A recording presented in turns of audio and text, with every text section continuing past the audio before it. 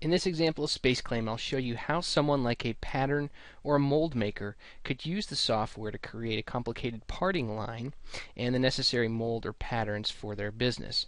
Now, first off, what I might want to do is solidify the inside of this model and actually extract out the core, and this would be beneficial definitely if you are a pattern maker.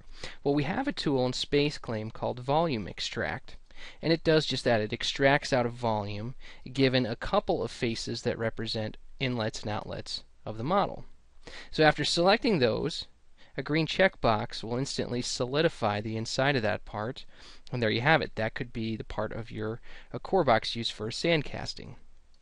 Now, in order to turn this into a pattern, what I might want to do is use a variation of this volume extract tool, and instead of creating just the volume on the inside, I might want to merge that volume with the original model.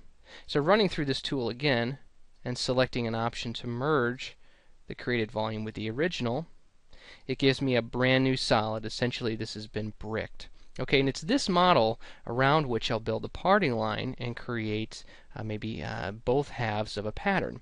So how would I create complex parting lines? Well, if I look at this model, I can see the back half and the front half, or let me put it in this perspective, the left and the right look fairly planar, but it's the section in the middle that's going to cause a problem. So we'll tackle the low-hanging fruit first, and we'll say on this reference plane, and I'll create another one, that's where my parting surface is going to be.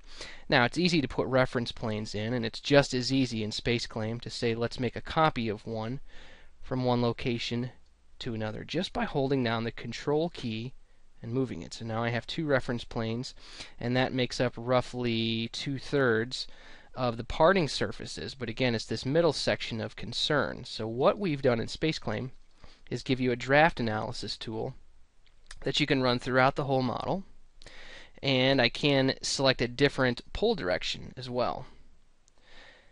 So the last part of the important part of this tool is the shadow lines, where that 0 degree transition is. We'll actually create a couple of curves or a couple of lines and let you turn those into curves. And those curves are going to form the basis of the parting surface. Although it may not look like much, I have everything I need to create the parting surface. Let's take that curve and start pulling on it. And I want to make sure that I'm pulling in a certain direction. So I just alternate select an axis, namely the z-axis, and I'll do the same thing down on this curve and make sure that I'm pulling in that z-axis. We'll extend that down, and that's just some of the parting surface. Now again, the rest of this is somewhat planar, so I could tell the system go ahead and grab some of those existing edges I just made, and we'll pull on those. And I like to pull my parting surfaces well beyond the extents of the part. It doesn't hurt to make sure that it's plenty big. Another thing I might want to do is make sure that the two ends are the same length. So I could always snap the one I'm pulling until it's now collinear with that other edge. Very easy to do. And notice just about all the changes, all the creation I'm doing of surfaces, I'm doing with this pull tool. We'll go ahead and pull the last one out, snap it up to that edge or that point, and I'm just about done with creating the surface, but I need to start joining these things together. Well, a lot of this is still done with the pull tool. Pulling between a couple of edges will blend between those edges and give me a brand new surface. Some of these lines in here are just not needed, so in theory what I could do is use my fill tool and say let's grab those edges and fill them in, and I'm left with a planar surface all around. I could do 2 at a time. Even while in that pull tool, I can still fill things in. Notice I have a small hole, small opening in the center. And it's time to get rid of that. Well, my repair tools let me do it easily. I could search for a missing face and let SpaceClaim go through and patch that over. And now I've got a complete parting surface, so it's that easy to make. So the last thing I'll show you is let's make a pattern around the original model. We'll go ahead and start drawing a rectangle. I'll show the original model so I know approximately where to make this box. Go ahead and make it just beyond the extents of the part. And to solidify my rectangle and turn it into a surface body, the fill tool does that for me. Okay, let's start pulling this in both directions to make my box. And it's this box I want to split up using that newly created parting surface. So the Combine tool lets me do that. Simple workflow.